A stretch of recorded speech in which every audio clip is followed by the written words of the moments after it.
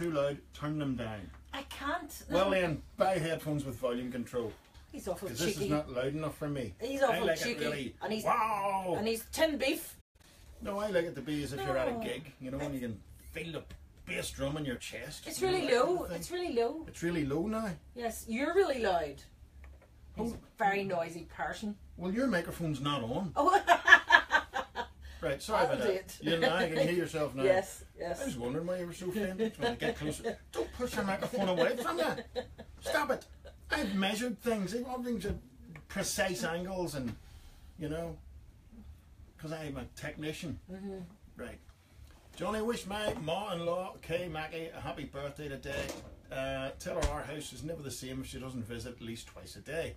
From son-in-law Jim McCluskey. How you doing, Jim? Right, we were talking about neighbours borrowing things and all. Have you any memories of that? Or what have you borrowed? No? Toilet rolls? You... No? What a thing to come No, up someone was saying about our neighbours borrowed 2 toilet rolls one night. And then after a couple of hours brought them back in. No! brought them back in. Says they haven't been used. The visitors never went to the toilet. That was Big Jed saying that. Really? Visitors coming, toilet rolls, you know. Oh, they never went there.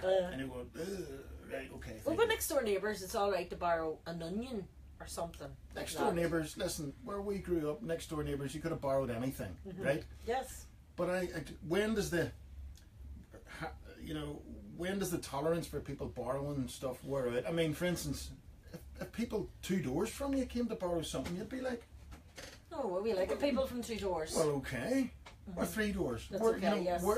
Get away with Go that. straight. Yes. No, straight. Because we all grew up together and we all know each other donkey's years, but is that the suppose. same in every street these days? It Oh, was no, years it's ago. not now, like, not now. But you know, I think that the welcome wears out the further down the street you go. You There's know? many We don't onions live so next door to you, because like people next door can walk into your house without rapping the door, Yes. right? Again, I don't know about now. In our street, 2 doors away, probably could have done that too. 3 doors away, you wouldn't expect them Yes. just to walk into your house Yes. and lift. 5 doors away. You know, we've had I mean, I know that neighbours. Sorry, you weren't in earlier, but I come in and borrowed a teapot. You know, Listen, is that okay? One of our neighbours comes in and washes our windows. Class. Elaine, thank you. They need done again. Give her my address.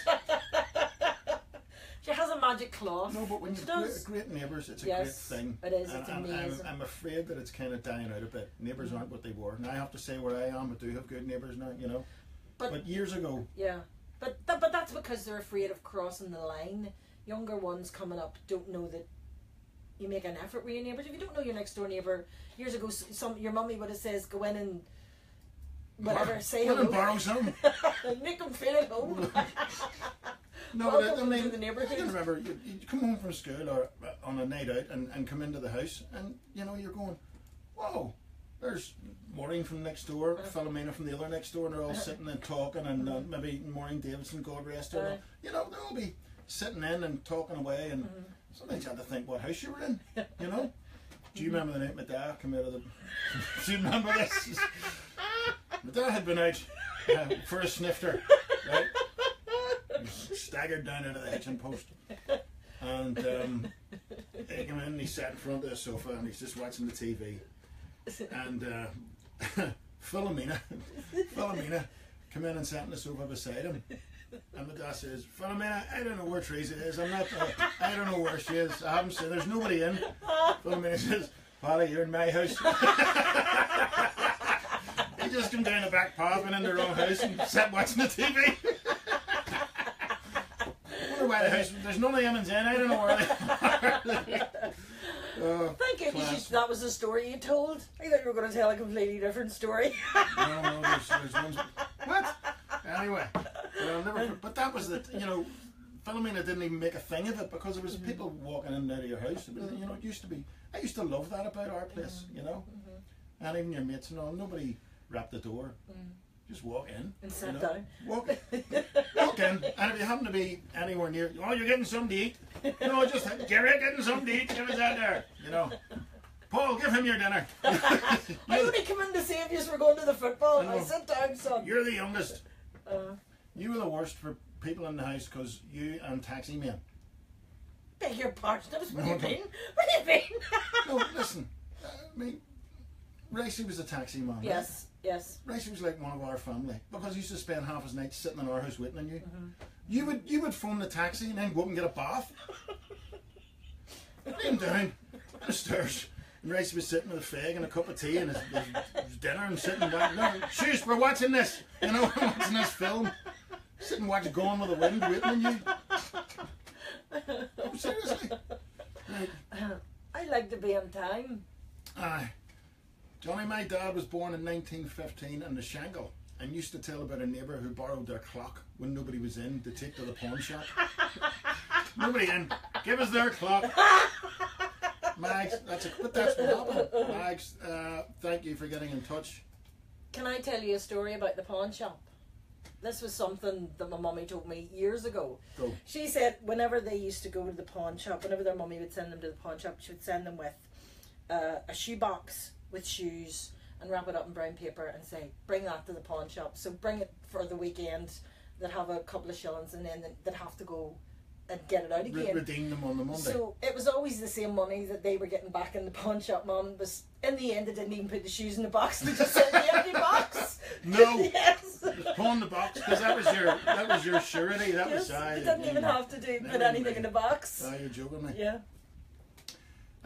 Johnny, I had a neighbour once came in and asked me for 4 potatoes. Oh, and a tin of peas or beans, whatever you have. He couldn't cook them for us. And have you any old steak laying about there? You know.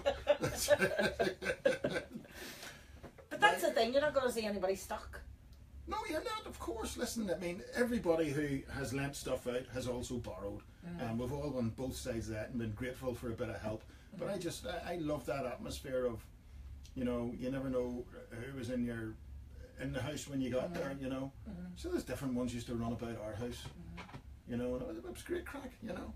You couldn't get a seat, like, but, you know, it was great crack. Oh no, dude, I'm trying to think. There's other people.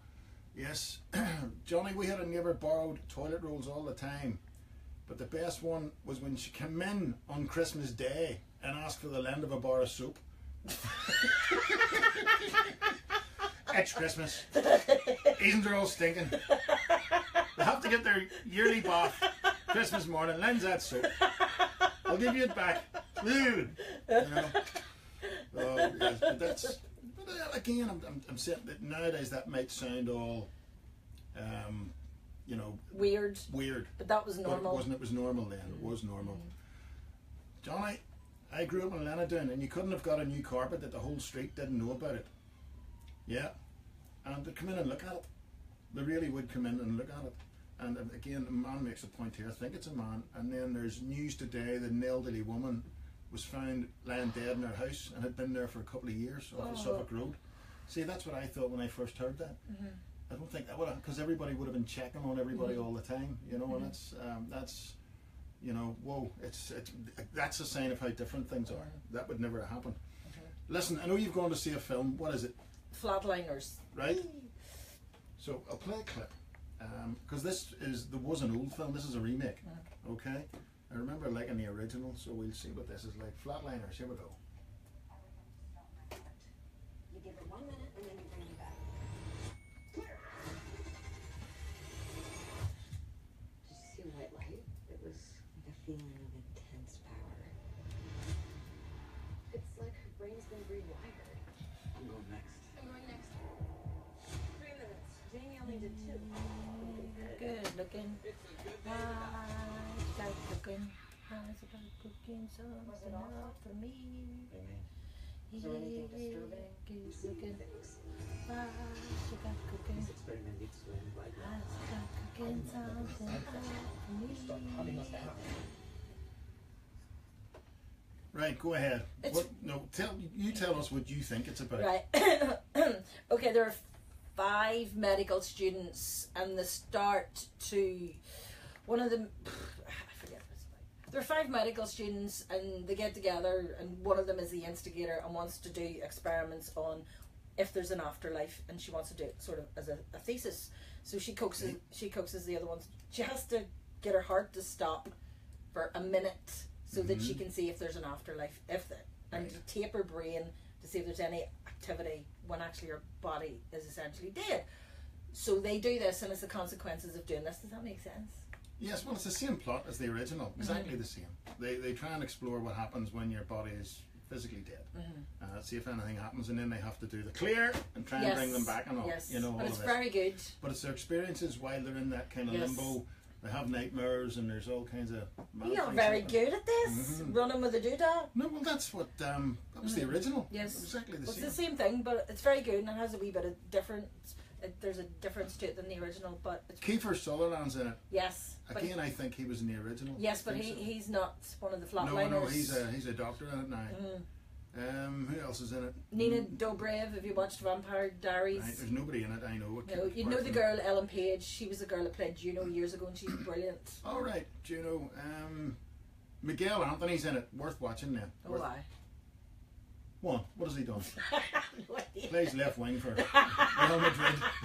Here, listen. don't know about talking, right, so on my show, can I tell you this wee bit? Stop On my touching show, me. I do round the world. So Yes. I throw the dice and see where we're going to land round the world. Right. And the other night we landed on Spain, and people get in touch with me, musicians or whatever from Spain, Right. and I play a couple of tunes. That's a good wee idea. And see, Right, folks, tomorrow on the Johnny Hero Show, brand new feature.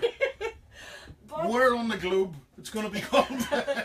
so Spain, and you know the way sometimes I don't get things right, so I looked up and No. I tell a wee bit about the country and some of the famous people. So the other, It's sunny. so the other night Sad beaches. I give out footballers from Spain, Right. and every one of the ones I typed into Google footballers from Spain, but it gave me footballers that played in Spain, not Oh, footballers yes. from Spain. Gareth Bale and Ronaldo. So I and give all. out these were Spanish football players, and there was a Spanish girl listening, and she got in touch with me. Yeah. Neymar's not from Spain. Ronaldo's not from Spain. I says, but Idiota. they Yeah. go to Spain. So, They go to Spain. if there's a It's like saying I'm tenuous link, Spanish. We're on the holidays in Spain. but if there's a tenuous link, I like to run with it as well. All right. Okay. No bother. Else. Robots.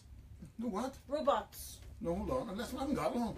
We used to go to the wardrobe to get our suits and our shoes out for mass. This was in the 60s.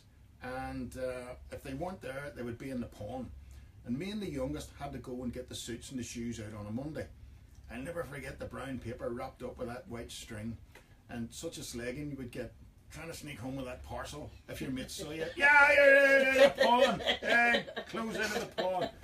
Right, Vincent, no bother. Right, and I gotta say hello. Phil in Belfast says, enjoying the crack. I'm with my mum in hospital, listening to you 105 loud and clear. Phil, thank you. Tell your mum we were asking about her. Johnny, my ma's neighbour used to borrow the brush, mop and shovel to clean her house, and then come in and borrow the Irish News. Want to see who's dead? She also borrowed 2 rounds of bread because she didn't want to buy a loaf. What? I mean, Doesn't make her a bad person. just 2 rounds of bread. Somebody else was there saying my neighbour once came in and asked for to borrow a couple of slices of bap, and could you cut it with a jammy knife? Says Sebastian. Oh, that's very good. Class, absolutely class. Very good. Right, quickly about robots. Yes. Oh, how we got there. Go ahead, robots. My head's going. Was I talking about robots? You just said Well, robots. I know, but I thought you said you were reading a book about robots. I didn't want to talk about it. Yes. What are you going to say? Would a robot attack you? Right, artificial intelligence, because I was reading something the other night about artificial intelligence. I forget what it was. I really do forget You what do it was. surprise me. You You did. really do. But you did Did say- you not have an argument with a machine in a car park? Oh no, I imagined if artificial intelligence became so intelligent, maybe you'd be afraid of your toaster and end up fighting with it in the car park somewhere. That's what Stephen Hawking's going on about. Yes. He says it's getting ridiculous. Well, you know they have had loads of computers. For years they couldn't get a computer to pass the Turing test. Yes.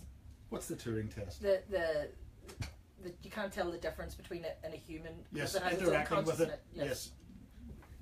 Yes. I want to Behaves like a human and can respond intuitively and everything else. Yeah. Well, there's loads and loads of machines and computers that have passed That's the the Turing Turing test, and it's getting dangerous.